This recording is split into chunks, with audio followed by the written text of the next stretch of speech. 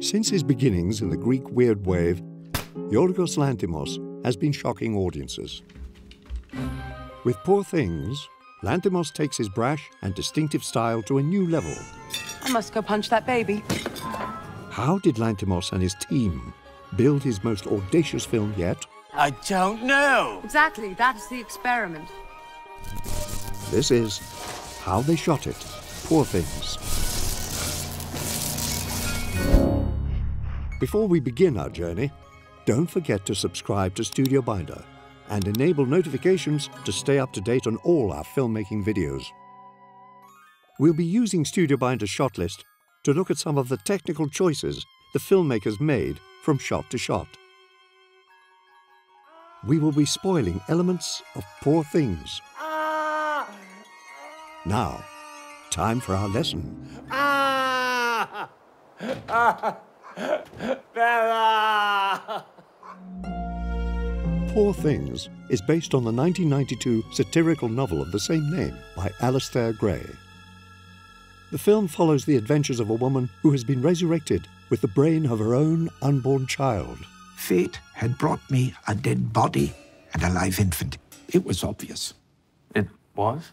Take the infant's brain out and put it in the full-grown woman. Reanimate her and watch. The film saw Lanthimos working with his biggest budget yet, $35 million. They need money. Everyone does. But more money didn't dilute Lanthimos' style. It only heightened it. Pulling from visual inspirations like Francis Ford Coppola's Dracula and refusing to use storyboards or shot lists, Lanthimos' freewheeling hyper-stylization is on full display throughout Poor Things. This stylization would not have been possible without unconventional cinematography. The cinematography of Poor Things is immediately striking. Lanthimos and director of photography Robbie Ryan conducted extensive equipment tests to pull off the unique look. It's all very interesting. They decided to shoot primarily on a 35mm Arri ST, with occasional use of an Aricam LT as a backup.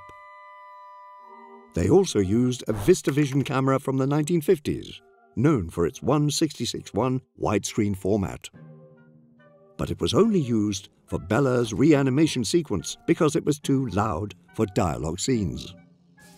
While using the VistaVision camera, the camera department accidentally let the battery get too low, which caused the frame rate to drop.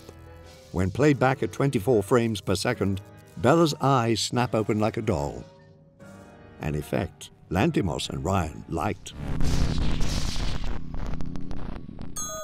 The team shot on Kodak Vision 3 500T 5219 film stock for most of the color sequences, though Lisbon was shot using Kodak's Ektachrome 100D 5294 stock.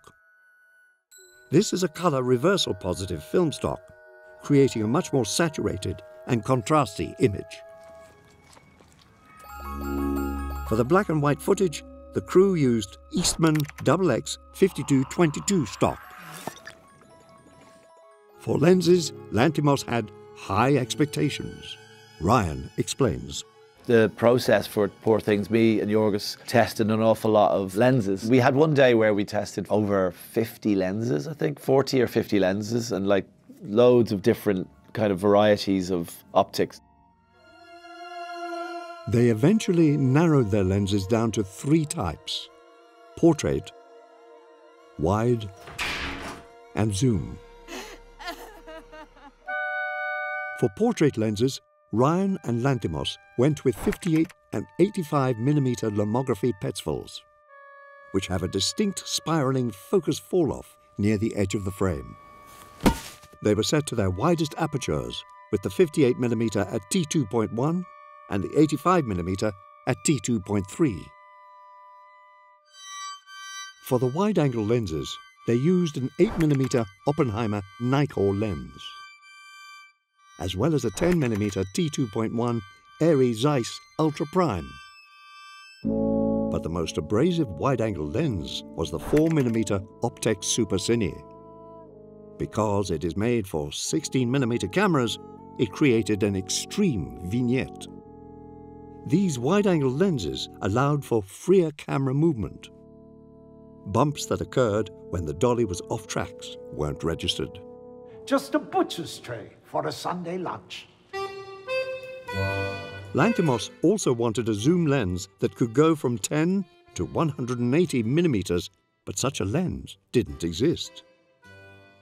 He settled for a 16.5 to 110mm Eri Zeiss master zoom and included multiple zooms throughout the film.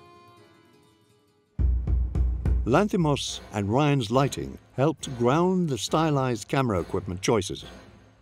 The director wanted to have the light feel natural and realistic, often choosing to place lights outside windows on set.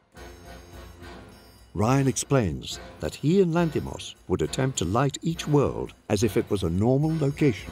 She's going over the side. Oh, marvelous. I never imagined being murdered. How dramatic. Well, she seems happy to die. I'm sorry for getting in your way. Lighting placement also took camera movement into account. Lanthimos often wanted to be able to move at a full 360 degrees. So Ryan would have to both hide lights and rely heavily on practicals. Lisbon required particularly extensive rigs to keep lights out of sight. Gaffers hung 24 24K and 26 12K Dino lights high enough to stay out of the camera's line of sight, while also using quarter Wendy lights for street scenes, as well as bouncing Arimax 18Ks with half CTs off walls. For black and white scenes, Ryan wanted the lighting to be more contrasty, so he removed diffusion for most lights. Bella not safe with you, I think. You are, absolutely not. The stylized aesthetic of Poor Things was also bolstered by its incredibly detailed production design. Nearly all of Poor Things was filmed on sound stages. As Lanthimos explains, I felt we would have to build a world which resembled her way of viewing things. That meant that we would have to build it in a studio, even the exteriors, and create this tweaked reality that was based on familiar things in a familiar period, but an alternate universe. These stages were located at Riga and Korda studios in Hungary, and the biggest stage was 64,310 square feet. The creation of the sets was overseen by production designers Shona Heath and James Price. Because it was such an extensive endeavor, Price and Heath utilized VR on Unreal Engine to walk Lanthimos and Ryan through sets before they were built. As Ryan explains, the program allowed us to view their designs in real time and make changes as needed. Once Yorgos approved the design, it became the template for the physical sets. Taxi, madam. Heath and Price wanted each city Bella visited to have its own unique visual palette. Heath elaborates, "We started with a painting for each city to give us a feeling. Lisbon was sort of dusty and magical and a bit candy sweet, while Paris was sort of cold and beautiful, like a Degas painting." The sets were built to feel as real as possible. Nearly everything was to scale and used accurate building materials. Because the camera would be moving around with an ultra-wide angle lens, sets needed to be as complete as possible. Really? Say more. Heath and Price did, however, make accommodations for sound since the studios were so echoey. Delighted. Many sets were soundproofed with a mixture of timber and concrete. CGI was also utilized when necessary. If the camera captured areas where the set ended, visual effects artists would extend the scenery in post.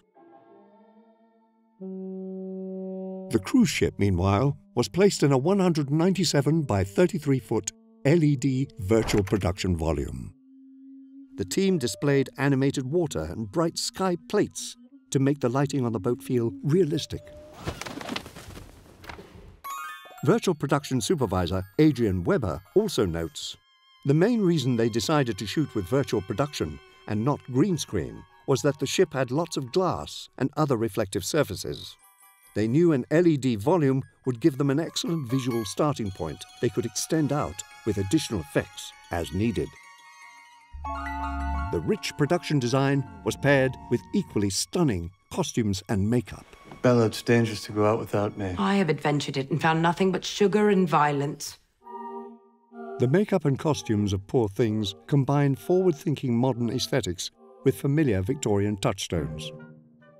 Hair and makeup artist Nadia Stacey used character backgrounds to inform her process. For Bella, Stacey noted, she doesn't have any societal restraint. She wouldn't know that women tie their hair up, and she shouldn't have it loose like that. Stacey was instructed from the beginning that wigs were to be avoided, so she instead uses extensions to elongate Emma Stone's hair, which at some points in the film got up to 42 inches. I seek employment at your musty-smelling establishment of good-time fornication. A woman plotting her course to freedom. How delightful. Lanthimos and Stacey decided to avoid putting any makeup on Emma Stone for nearly the entire movie, except for when Bella is working in the brothel. For these scenes, Stacey explained, it's done kind of naively. Everything's done with very basic materials. Godwin, however, required a much more hands-on approach. Stacey took a picture of Willem Dafoe's face and cut it up, reassembling it to get a general idea of how she wanted it to look. Let us find a body. She then worked with prosthetic designer Marc Coulier, who made 3D scans and molds of Dafoe's face. He then sculpted the necessary pieces with the help of concept artists. The final prosthetics took 3 hours to apply each day. Costume designer Holly Waddington, meanwhile, created eye-popping outfits. Lanthimos describes his and Waddington's approach to costuming. This was not going to be a very traditional period film, so we could work with layers of garments that we would never normally see in films. Waddington explains how she wanted to highlight Bella's childish nature through her costumes. Just looking at my own kids and also observing how children often are half-dressed. I'd seen this before I had my own children, and you get them dressed in the morning and very quickly they shed their clothes, or they end up with like bits missing, and often it's from the waist down that's missing. Yes! Waddington avoided ever putting women in restrictive corsets, instead emulating Victorian fashion through massive sleeves. She notes that big sleeves felt quite empowering and were like lungs full of breath and air that ignited and reanimated Bella. I also wish to dash his body form cadaver into the sea. In an act of gender subversion, Waddington put Duncan in more restrictive costuming. As Mark Ruffalo explains, I had thigh pads, I had calf pads, I had a codpiece, I had a corset, I had the high collar. It makes him a bit of a rooster. At the risk of being immodest, you've just been thrice by the very best. It's probable no other man will ever bring you to the raptures I have. I feel bad for you. Taken all together, the costumes and makeup departments helped define the characters and themes that made Poor Things click. She is a being of free will. Poor Things is unlike most other films. It sees Lanthimos pushing his style to its furthest extremes, with innovative approaches to cinematography, production design, and costumes and makeup. Poor Things doesn't happen without planning. Godwin has told me your plan. Get started on your own satire with StudioBinder screenwriting and storyboard software.